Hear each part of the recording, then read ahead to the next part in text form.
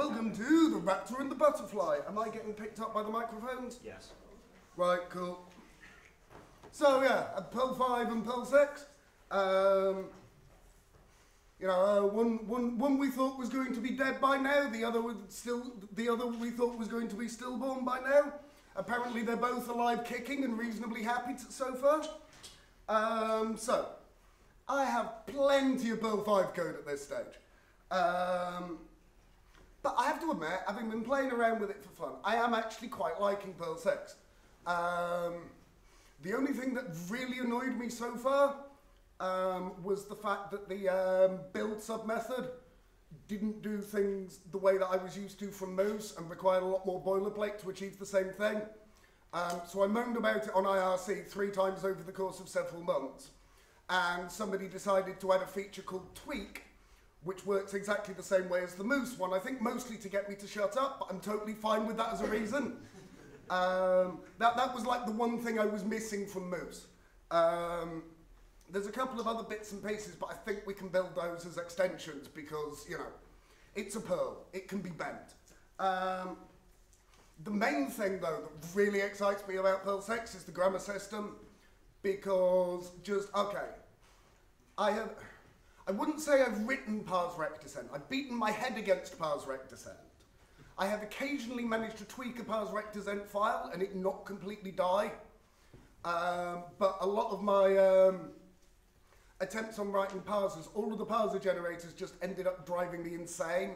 So I've generally ended up doing MGC style parsers that are just built out of regex and methods. If you're curious about that approach and what I mean, there is a module called parser::MGC that Leonerd did that provides a bunch of sugar for building that style. And that's really quite cool. But grammars are just, it's like, it's a regex style parser generator that I can actually mostly understand how to work. This is a new and happy experience for me. So that to me is the killer feature of Pearl 6. Because like the OO is nice, but we have Moo, Moose, Type Tiny. Between those, it's not a killer feature for me, but the grammars definitely are. And I realized at some point I was going to want to be able to use grammars, but probably in systems tools, so I'm going to want everything else to be Perl 5 because I already have a lot of Perl 5 code for systems tools. So, yeah. Advance warning. As always happens when you start wrangling toolchain and installation systems, everything went completely wrong, so there is not going to be that much Perl 6 code in here. On the other hand, there is the possibility of Perl 6 code later, and, well, you're going to see where I got and how.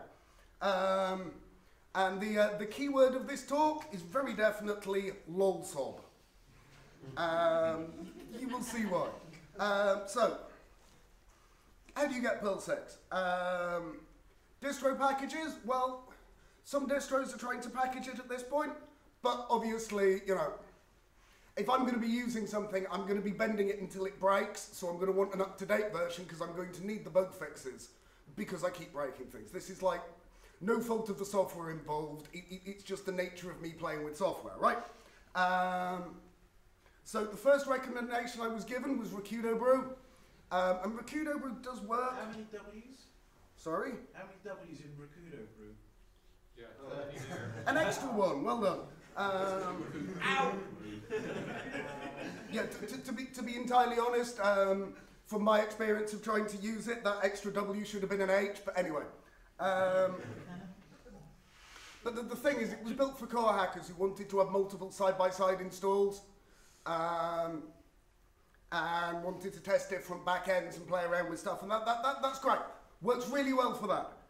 From my point of view, on the other hand, this thing is a Git clone spider baby. Because it clones all of the different repositories into its own directory, builds from there, then it has a rehash thing that builds symlinks to somewhere else, and then if you relocate it, it tends to kind of explode. And basically, if you use it the way it was originally designed to be used, it's fine. But I'm me, so it didn't work quite so well for me. Does usually work fine. But when it doesn't, I am a lot lost in a mess of Lost in a maze of twisted Git clones, and apparently my ability to sentence has been eaten by a grue. Never mind. So new plan. I already have CPAN minus. I know too much about MakeMaker for my own SAN score. And so clearly the answer is, given I actually like Make, the abyss beckons. Let's alien it.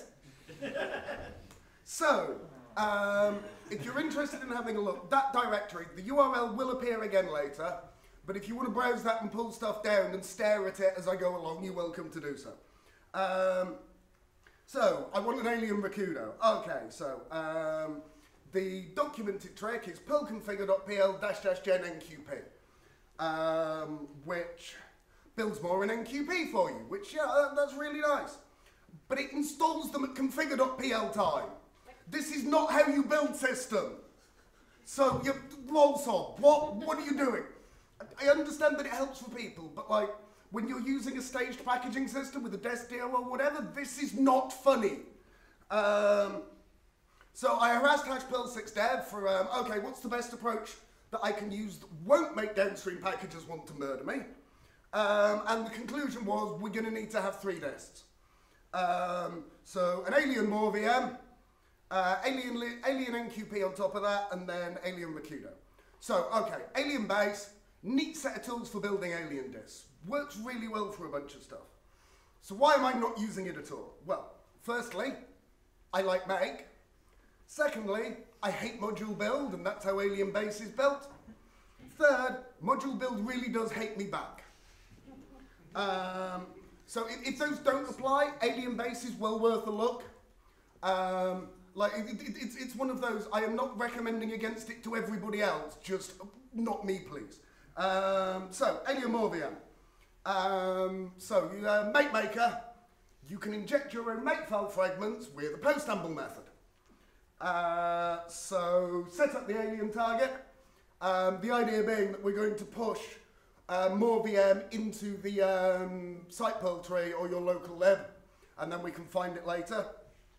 So, I have a more VM directory in the build, cd in, configure, set the prefix in the bin directory, and then you have an extra target that does an install with desdir, and it should basically, right. So you want to get everything into blib so that the pack list gets generated right. Hence, you create stuff under blib, take the alien inst directory that you just installed to, and then copy everything into blib, at which point, all you have to do is force it to be an architecture disk, and it basically just installs the way you wanted it to. So, except it tried to install half of the alien inst directory into... The reason for this is MakeMaker doesn't specify the layout of your disk. You know, there's very old disks that have the .pm files in the disk root. So it tried to be helpful and installed half the .pm files from elsewhere. So the solution to this is, you say to MakeMaker, no, just lib, leave me alone. And then my copy into blib fills out the rest of the files. And then, make install, you actually end up with, inside your local lib, more VM install, and inside install is a normal layout. So victory for that one. Alien NQP, basically similar. Just a second. Yep, sorry, the clock on there is still on British summertime, the clock on the phone is accurate, so I can use that to make sure I'm not running too slow. So, configure.pl, give it a prefix, tell it you only want to build the more backend. Apparently NQP has a JVM backend. My opinion of this, and my opinion of the JVM in general, would be I'd rather not think about that, thank you. If somebody else wants to attempt to copy my work and make it work on the JVM, please feel free to not ask me any questions at all, because I have no clue. And then it can't find more. Why can't it find more? I mean, like, the more binary is in $path, the more binary knows where all its shit is. It assumes that more is in the same prefix that you're installing NQP to. because apparently having multiple prefixes for software installation is new and orange. So I sort of stare at this for a bit and just, really? Believe me, what you want to have more than one prefix is going to be a running theme. So what do? We do prefix equals alien target, backends equals more, with more, tell it where the more VM is, run make. Boom. Because the thing is, even though I told it where the more was, it used its own bin dir in the make file and ignored it anyway and went back to looking in prefix. I think it was around this point that I poured a shot of vodka into my coffee and tried sim-linking it. But that turned out to be even more horrible. Several vodkas later, I've forgotten why and I don't want to remember. Okay, so override the make variable. Screw it, it'll be fine. And it blows up again. So there is a directory called sharenqp libmast. Don't ask me what that is. All I know is it exists, but in spite of having NQP in the name, part of it comes from more. Guess where it's looking for those files? Yeah. So what you have to do is, you load alien more VM, you find the install route by substituting on the %inc entry, and then in your postamble, you substitute a static thing for the route you just calculated, and in there, do a substitution regex on the make file first. At which point, you also have to basically go through the bin directories, because basically NQP is a shell script that calls more with a bunch of options, except it's calling it in the wrong path because same thing. So you do the substitution on the files as well before they get copied into blib, and that actually works. So 2 out of 3, excellent. I am ready. No, I'm really not. Alien rakudo, because this will be easy now, right? Doesn't even have a with more option. There is no way to tell it at all. It just looks at the prefix. So, patch NQP's configure system. What could possibly go wrong? Yeah, you know, I actually had to patch something this time rather than just regexing it after the fact. Because, you know, trying to refactor Perl with regex, okay, I can do it, but let's not. So, yeah, screw it. Let's just use which, because I've got the $path set up. It's not my fault you're ignoring the $path. So stick that in instead of its original stupid-ass check prefix and then flail version. Configure.pl now runs. So I check the make file, and it still put more in prefix in the make file.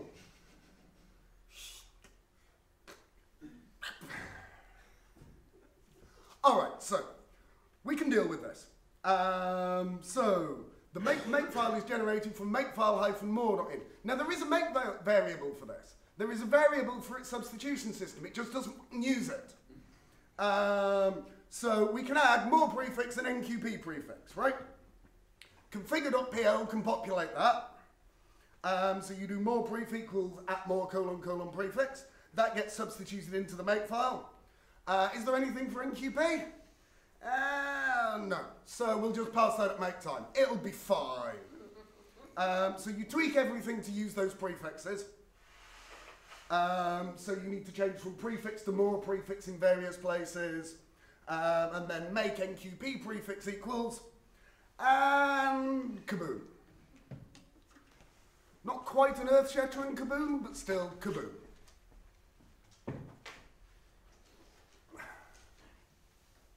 So, there is this thing called mlibpath, which is the library path for more VM.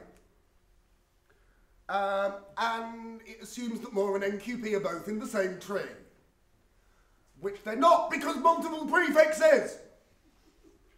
So, this comment turns out to be a lie.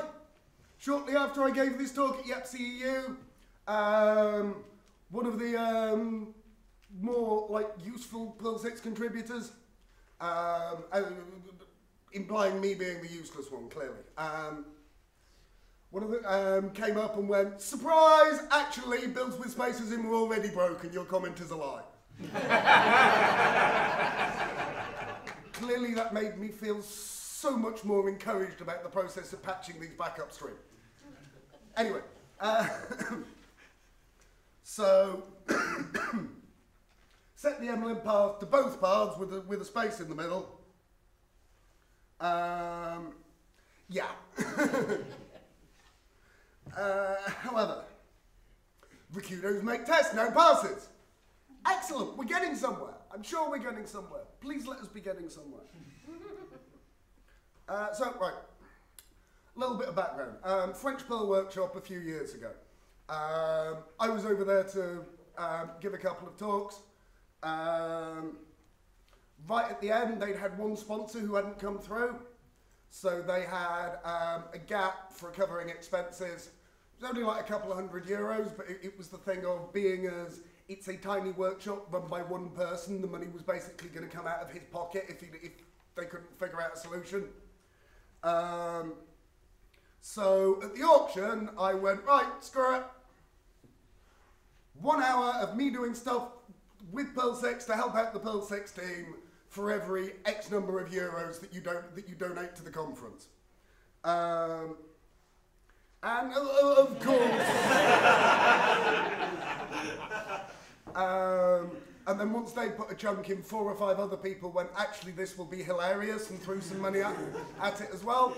And the conference ended up with its expenses covered, and I think maybe €150 to pass on to the next year's organiser. So victory, except for the fact that my various attempts at doing useful things all got stuck on various things. Mostly actually that trying to do build system hackery on Parrot made this look like really good fun. And then it took me a while to come around to getting back to it. But you know, conference fixed. And this is basically me finally paying my debt to this. Obviously the fact that grammars are awesome totally motivated me to do it, so I'm not sure I can entirely claim it, but close enough. So yeah, okay, back to the code mines. So I've done all this, run Perl 6.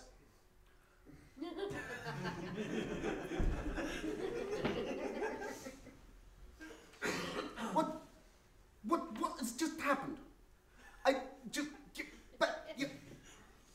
So, the reason is, it tries blib / relative to the current directory. Les? What?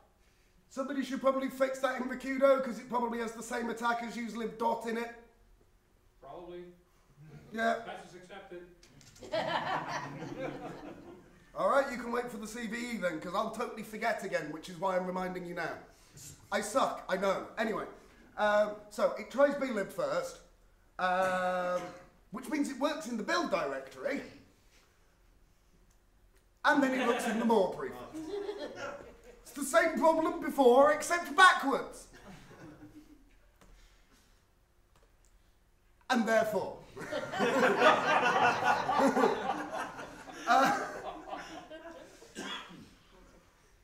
So I'm at this point, I have just stopped caring. We will just hack this, it will be fine. So basically, you reach into the .nqp file that compiles into rakudo's module loader and just run a substitution regex on that. Basically looks for the changes it from doing that to, yeah. I don't even remember how half of this works. This thing is insane. Builds where the contains braces. Yes, because it's the first chunk is because it just hard codes take the backend config prefix, which is the more prefix, and then string concat the share NQP thing, and then you just replace it with the installation lib path, which came from the rakudo make file, because at least it wrote that one with the right prefix. And then the reason for the $$ is this is inside a make fragment, but my fragment of the day still has to be the quote. Because what you're doing here is, I needed single quote. Oh no, so you why can I never remember how my own hacks work? No, because this is shell. Double quote, single quote, double quote, single quote. And basically, that brings you back round to having a single quote in the middle. Oh, I don't even care. Moving on. I swear I remembered how this worked half an hour ago when I went through the slides. Never mind. No, I'm annoyed about this now. This is basic shell quoting. Oh, hang on. No, it's because it's inside a single quoted string. So what you're doing is, I needed a double quote. So, yeah, I needed, no, you need a single, I'm remembering it now, excellent. So what happens is, what I actually want inside the file is double quote, single quote, double quote, so I've got a single quote to use in the regex. So the double quote starts the double quote, the single quote ends the single quote of the minus A. The single quote in the pair of double quotes in the middle produces a single quote, and then the next single quote restarts the minus A, and you have the double quote to terminate the string. The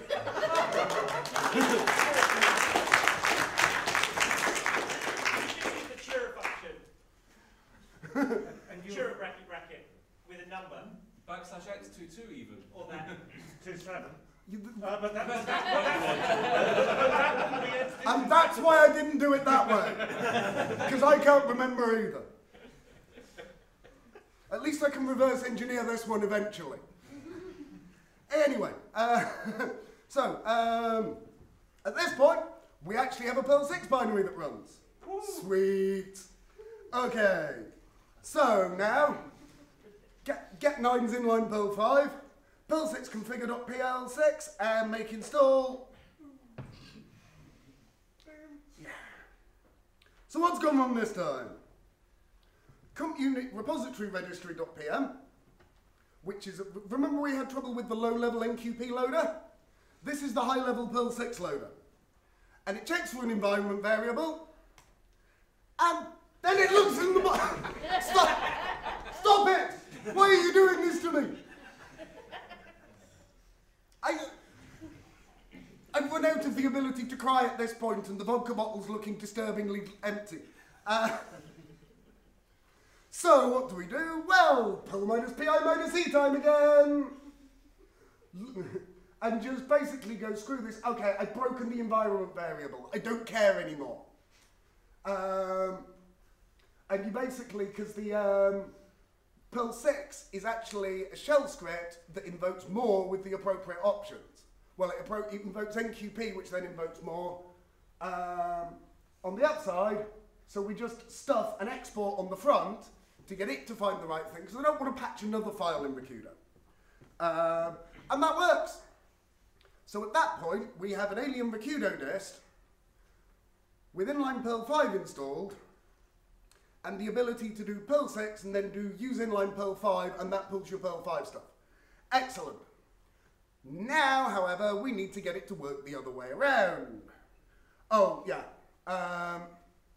That option is on in almost all distros. If you use Perl-build or Perl brew, it doesn't get set by default. The inline Perl 5 documentation totally warned me about this, but it warned me about it at the bottom, so I completely missed it because I'm a muppet. I believe 9 patched it to make the warning more obvious in case the next person to have this problem is as stupid as I am. Anyway, so inline Perl 6, this is the next step we need, right? So, we already know what we're going to have to do here, right? So, grab all 3 prefaces into a hash by doing the %int trick. I probably should actually add a method to call that provides the thing so it's more encapsulated. But, like, I control all 3 of these disks, and I don't care right now. And it's basically easy from there, he says. So, where was I? So the inline Perl 6 one was basically tweak a couple of defines. It actually had a generated.h file. you generate a slightly different .h file, patch the source to use the 3 prefixes, and it's same old, lol sob, but we're done. So at that point, we can do, oh, and I missed the 6 off there, never mind. Inline Perl 6 arrow new, that should be. And it actually runs Perl 6 code. So Perl 6 startup can be a little bit slow. Not the mainline interpreter startup, but if you're loading a module that it doesn't already have a pre-comp file for, basically it caches a sort of it's not a .pnc like thing, it's more like an octree file. Or, hand wave, I don't know the internals well enough to explain this properly. But basically, once it's compiled something once, it writes a pre-comp file and uses that the next time, which makes startup a lot quicker. But obviously, if you're currently hacking on a piece of code, you've just edited the file so it can't use the pre-compiled version, so your startup times and module loading can take a little bit of time. If you're using Moose on a regular basis, you probably have a fast enough system to not notice this. But it was annoying me anyway. And the other thing is, Inline Perl 5 requires 518. And given I'm wanting to experiment here, I don't really want to say to people, so, before you do anything else, you know this thing that I've made to make Perl 6 really trivial to install? It's only trivial if you build a complete Perl of your own first. Which is fine, but then they'd have to install all of their other modules to the extra Perl, and no. So I had a slightly interesting idea. And I wrote a thing called 6serve.pl, which loads inline Perl 6 and the object remote internals. If you're not familiar with object remote, it basically allows you to SSH into a file system with only Perl installed, and then create objects and call code on there. Very useful for building agentless provisioning systems and stuff. It basically does on-demand Fatpacker to ship all the dependencies over the wire as well. So you can pretend that anything that's installed locally is on the other end. So I thought I'd reuse this machinery, because why not? Can that handle XS? No. Neither can Fatpacker. The entire reason for writing Fatpacker was I realised that if I went, screw this, you're not getting non-core XS, I could make something that was useful without it accidentally turning into par. Seriously, that way lies more madness than even I want to deal with. And also, you may have noticed, because I'm fairly sure you helped with a bit of it, quite a lot of distros on CPAN that are low-level dependencies for things like Moo magically acquired pure Perl and XS split distributions over the past 5 years or so. This might have been me paving the way for not having to care about not having XS. So, you do that. Do an accept on a socket. Set up file descriptors, run the object remote node. So you start 6serve.pl, bound to a Unix socket. And then, object remote as the new constructor called new::on. And I tell it to do new::on. And what it does is connects to 6serve over a Unix socket, instantiates a Perl 6 VM inside 6serve, and then the Perl 5 code here, when it calls a method, serializes the arguments to JSON, sends them over the wire, and gets the response back. Even cooler than that, if I run it on a TCP socket, set up a port forward, and then on the other box, I can connect back, SSH tunnel through to a TCP socket to the Perl 6 server. At which point, you install 518 in Alien Rakudo once on a master host, and you can play with using fragments of Perl 6 from scripts that you're running anywhere on your infrastructure without having to install anything clever anywhere else. Which I figured was a good way of basically being able to play around without asking your sysadmin for things that might get you lynched. So yeah, so this combination works out really nicely. I have some ideas about making 6serve preload a shitload of modules for you as well. So it spends a while starting up. The current thing is only single connection because it's basically demoware. But a proper one that forks per connection, but preloads Perl 6 modules in the master, should give you very nice startup time. And also at that point, you can basically connect, disconnect, and with a couple of other bits and pieces, I think we may be able to get basically a Perl 6 environment that already has a fully preloaded rakudo, because you don't run into the potential problems of forking inside a threading system, because the threading system isn't currently running, it's Perl 5 doing the control code. And then in the child process, we enter into rakudo and give rakudo complete control of everything. And I think that might be interesting in terms of getting faster restarts. Ask me later when I've tried it properly, because, you know, this process went so well to date. But anyway, so I do need to polish the discs a bit before uploading. I was hoping to get that done between EU and now, but a combination of I suck and life happened.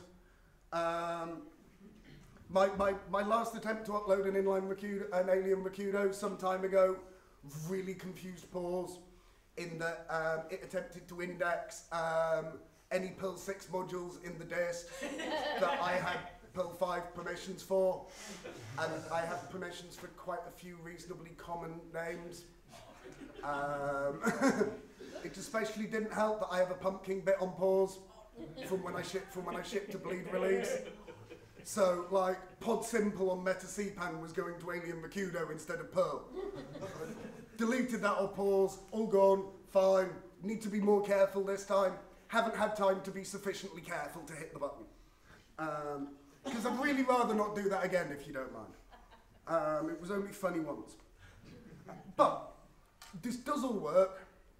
The next steps, well, okay, step 0 currently is stop sucking and actually get on with this. But once I do, tweak it up and CPAN what I have currently, then this stuff is very amenable to being able to script updating the versions of Rakudo more and NQP in it. My eventual goal there is to have it simple enough. There's a bot called Relesixer. It's basically releaser with a 6 in the middle and terrible spelling. But that now cuts things like Rakudo releases on an automated basis. So what I want to do is get the generation of the alien disks into that, so any time a Rakudo release is cut, an alien Rakudo release goes up onto CPAN at the same time. Also because that way I don't have to do any work and it stays up to date, which would be nice. And also I need to go through and actually fix the make files properly so I can remove most of these hacks. That's also going to require a little bit of care, because then I'm not just affecting users of my alien disks, I'm potentially affecting users of the actual Rakudo disks. So we'll need to be a little bit careful. It will probably take a while of basically make a couple of tweaks, wait a month to make sure I didn't screw anything up. But we'll get there eventually. Perl 6 people, several Perl 6 centric people have totally volunteered to help me with this. Hence step 0 being I need to stop sucking. But if you want to play in the meantime, if you grab 6serve.tgz, that has everything in it, unpack it, install OPAN, which is basically OPAN is, I got annoyed with how heavyweight Pinto was and wrote a CPAN minus style version of it. So you run that to install the dependencies. And then Perl 6 and inline Perl 6 should just work at that point. Plus, there's scripts in there once you've got object remote that will just work. So yeah, that URL to play with my crazy stuff. That URL for the source repository of 9's crazy stuff, without which this would not have been possible. I theoretically have 10 minutes left, but I've happily run out of slides, so thank you very much.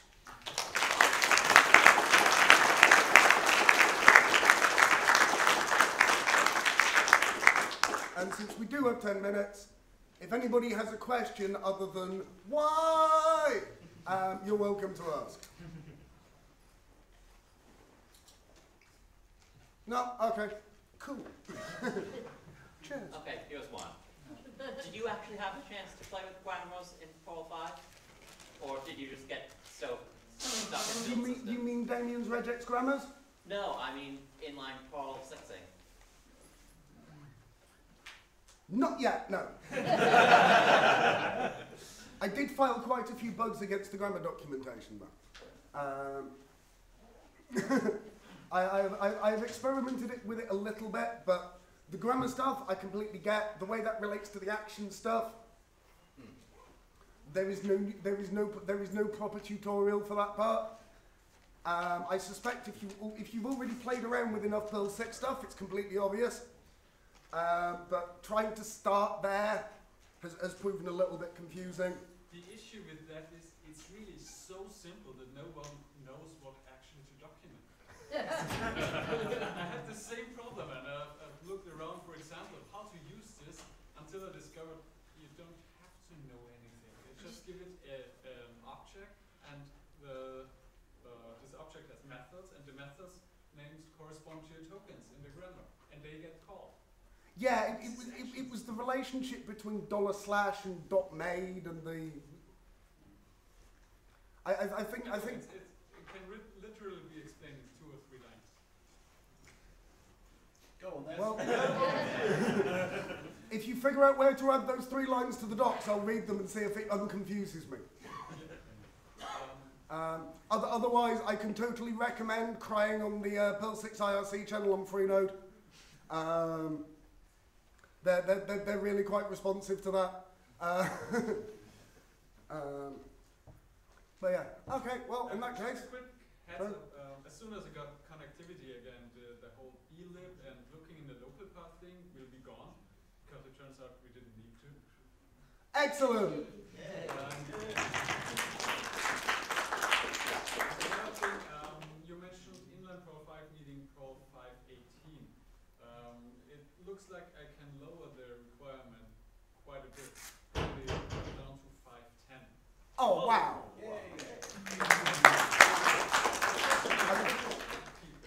From my point of view, I think 5.14 would be quite sufficient.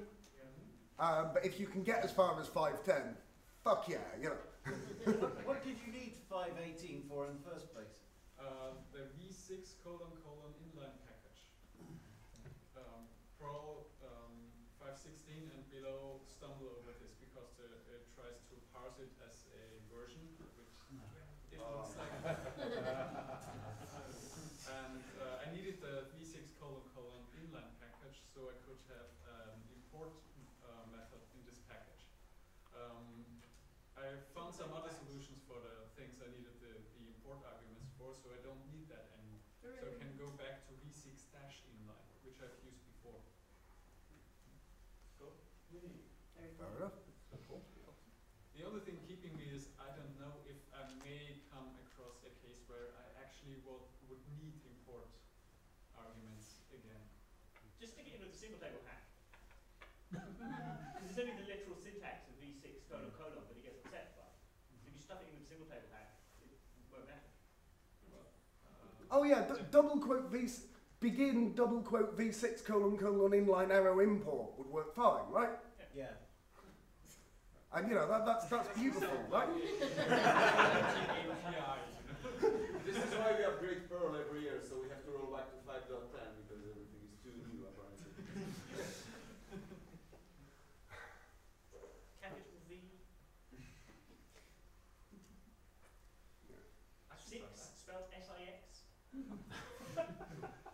Maybe, yeah. But a reason for choosing V6 was because probably no one has used it for anything else. Why not? Turns out there's a reason why they have Since when has that ever stopped any of them? Especially you, Matt. Actually, why not just, because you've already got the inline Perl 6 namespace, why not just do use inline : Perl 6 space dash inline arrow end or something, you know? Yeah, I added the V6 really part of Inline Perl 5. But now that I have Inline Perl 6, yeah, I may as well switch to it. Yeah. And there's no reason they can't basically do that. I still like very much that it's kind of close to what the original specs for Perl 6 suggested, which is just use V6 and have V6 code, and then use V5 to get back into Perl 5 code. Still try to get closer to this ideal. Yeah.